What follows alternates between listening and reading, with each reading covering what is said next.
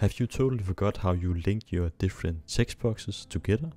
And do you want to see what text boxes you have linked to? I will show you how to do that in this video.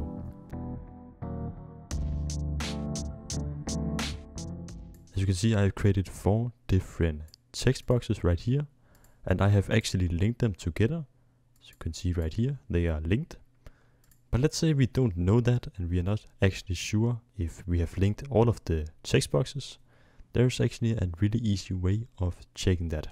These are named text threads, where you can see where every text box is linked to.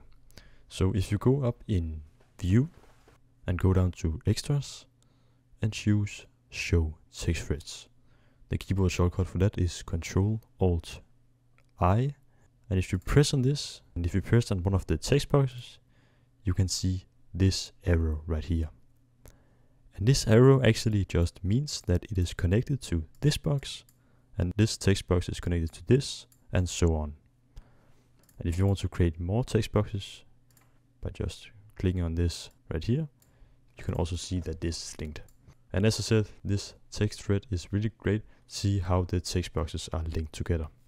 You can always check this off if you don't want to see it. And that's just by going up in View again, choose Extras and just hide text threads. And they are now gone. Thank you so much for watching. I hope this video was helpful. Don't forget to subscribe and like the video. See you in the next one.